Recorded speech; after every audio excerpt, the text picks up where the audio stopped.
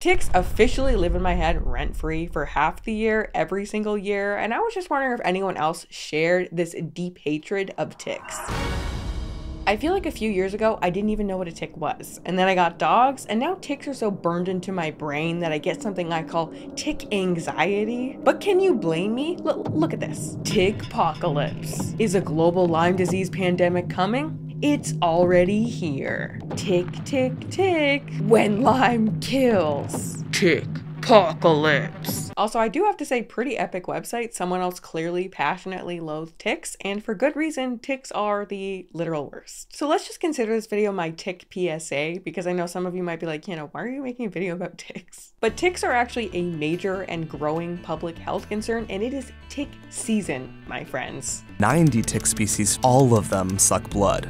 All of them can carry disease, and all of them are incredibly difficult to kill. Swelling up to 100 times their original size. Lyme disease is not the only tick disease to worry about. Nearly indestructible. They can live underwater for 3 days and a menacing mouth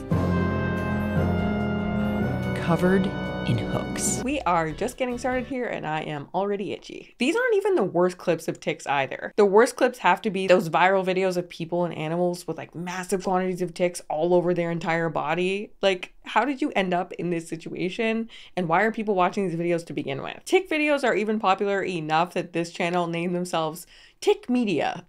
And can we just look at some of their videos? A strange tick on the face of a sad boy.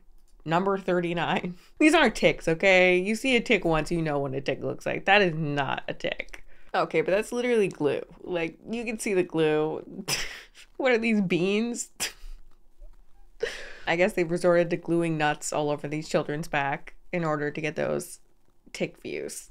Like, can anyone genuinely think of a creature worse than a tick? There are a lot of creatures that get a bad rap, but they generally don't deserve it. Sharks, for example. One of my other least favorite creatures, very scary, but a very important part of the ocean's ecosystem and generally not as dangerous as we've made them out to be. On average, they kill only 5 humans per year. That's it. Another slightly more relevant example, spiders. Ticks and spiders are both classified as arachnids rather than insects. A lot of people don't like spiders, but spiders have many redeeming characteristics. They eat other bugs, they mostly keep to themselves. The silk that they spin is such an incredible substance that we're trying to find a way to harness it for use in things like bulletproof vests. Not to mention up close, spiders are actually pretty cute. Just for reference, let's look at some other bugs close up.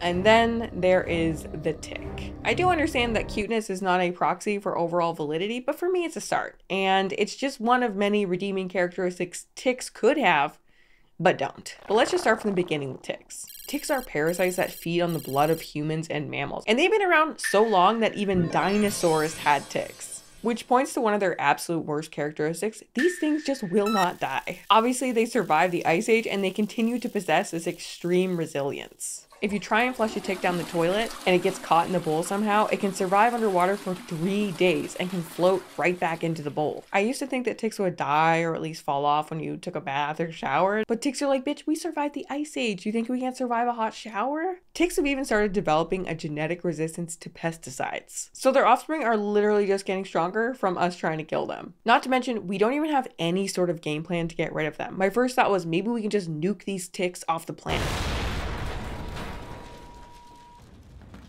Especially because they're an invasive species that are mostly just detrimental to the ecosystems that they find themselves in. Like, they don't even do anything positive in the ecosystem. But I looked into it and there's no real like hope, I guess, when it comes to getting rid of them. Like, we don't have anything. Apparently possums love eating ticks, so potentially we could just import a lot of possums.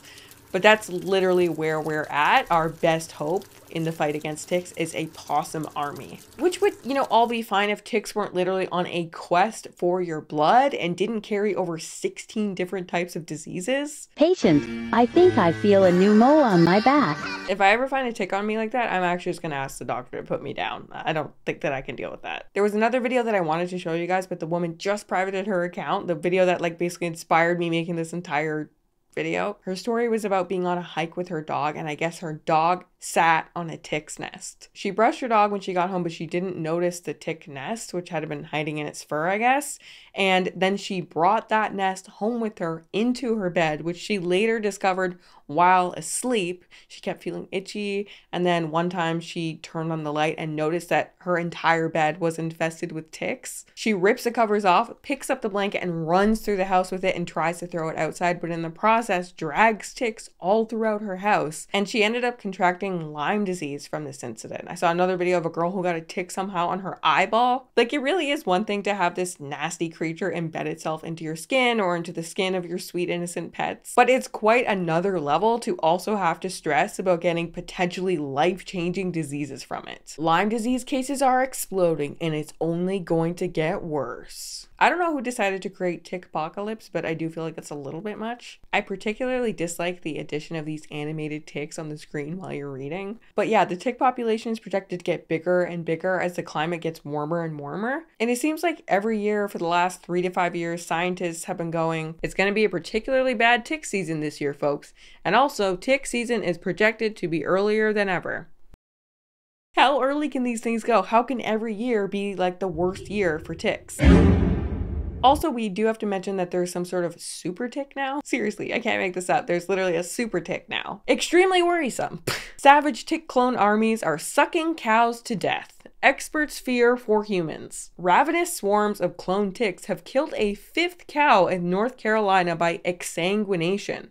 That is, by draining it of blood. These super ticks literally killed adult cows by sucking too much of their blood. Not to mention, these ones have the ability to clone themselves. Like, what the fuck? Is this not the most horrific creature on this planet? Like, you cannot make this shit up. The only semi-comforting thing I've learned about ticks is they don't actively hunt you down like I thought. They do sense heat, carbon dioxide, and breath. Yep, just like Predator. But for a while there, I thought that if you came into their territory, they would sort of kamikaze down from the trees and like launch themselves onto you. And I've actually been avoiding this really nice little nature trail near my house because that is the scene I've been imagining. But turns out ticks can't even jump, and there may be one endearing quality is that they actually hunt for their food by crawling up blades of grass and then waving their arms hoping to catch a ride. Hello. They call that behavior questing, which again is somewhat endearing, I'll give them that. Ticks move pretty slowly and are totally reliant on you coming into direct contact with the spot that they're waving, so that's at least something. Ticks can also be found literally everywhere. Tall grasses, wooded areas, backyards. Ticks are out here ruining picnics, hikes, beautiful meadows. That's what they're up to.